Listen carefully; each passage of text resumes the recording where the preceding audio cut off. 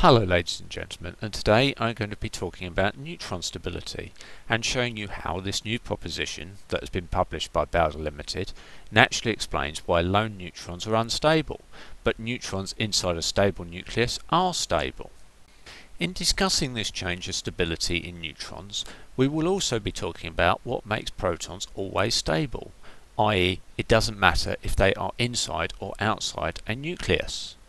We will also mention how heat is represented at this scale, before lastly talking about why radioactive decay is a random process.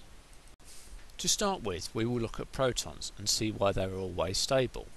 At the bottom here we've got a sequence of images which help to explain this. In the first image on the left we've got our standard proton ring, and it is about to be hit by some energy, shown by the lightning bolt. When this energy has been absorbed by the proton, it causes the ring to vibrate, as shown in the second image. Lastly, the proton re-emits a proportion of this vibrational energy through its hull before the whole process starts again. Thus, the total energy captured by the proton cannot continuously grow, since it is able to emit a proportion of this vibrational energy through its hull, and hence the proton is always stable. However, the pictures at the bottom are overly simplified, since initially the proton will be vibrating, and when the energy hits it, this will just cause the vibrations to increase.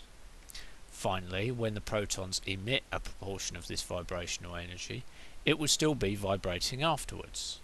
In fact, the only time the proton would stop vibrating is if it was at absolute zero, i.e. minus 273 degrees C, as this vibrational energy is what we would commonly refer to as heat. Thus, this energy given off by the proton is heat radiation. In other words, if the energy hitting the proton is higher than what is being emitted, then the proton would heat up, so to speak. Whereas if the energy hitting the proton is lower than what's being emitted, then the proton would cool down. If we now take the same sequence of events and apply them to a lone neutron, then the following happens. So we've got this lone neutron ring, shown on the left, that is about to be hit by some energy, which again causes the ring to vibrate. However, the neutron, unlike the proton, is a complete ring, i.e. it has no hull. Thus, the neutron is unable to emit any of this energy. Hence, over time this energy builds up until it reaches a critical value, at which point the neutron ring breaks into a proton and an electron, as well as emitting some energy, i.e. a standard beta decay. Conversely, if a neutron is located inside a nucleus, then it is directly connected to other protons or neutrons. Hence, in this situation, when a neutron is hit by some energy, it can transfer some of that energy through its superposition points, i.e. where it connects to its neighbouring protons or neutrons. When the energy ends up in a proton, some of it is then emitted by the proton through its hull, stabilising the neutrons within the nucleus. However, if there are still too many neutrons, for example in hydrogen 3, which has one proton and two neutrons, then the protons cannot emit enough energy fast enough to stabilise the neutrons. Therefore, after a period of time, energy builds up and one of the neutrons beta decays. This, by definition, reduces the number of neutrons and increases the number of protons, and thus increases the number of particles that are able to re-emit the incoming energy, and thus help to stabilise the overall nuclear structure. For any one neutron or nucleus, its radioactive decay is a random event, and the reason for this randomness is down to the packets of energy hitting it.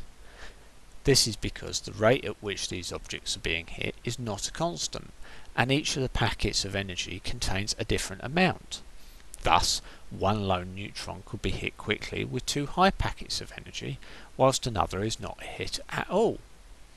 Also, in the case of a nucleus, it depends upon how the energy is distributed throughout all of its different protons and neutrons, as they will all have different amounts that are continuously changing. Overall, therefore, we've seen that protons are always stable because they're able to emit a proportion of the energy that's hit them through their hull.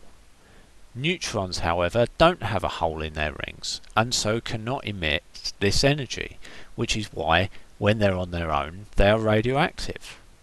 Inside the nucleus, however, they are able to transfer this energy to their neighbouring protons and neutrons.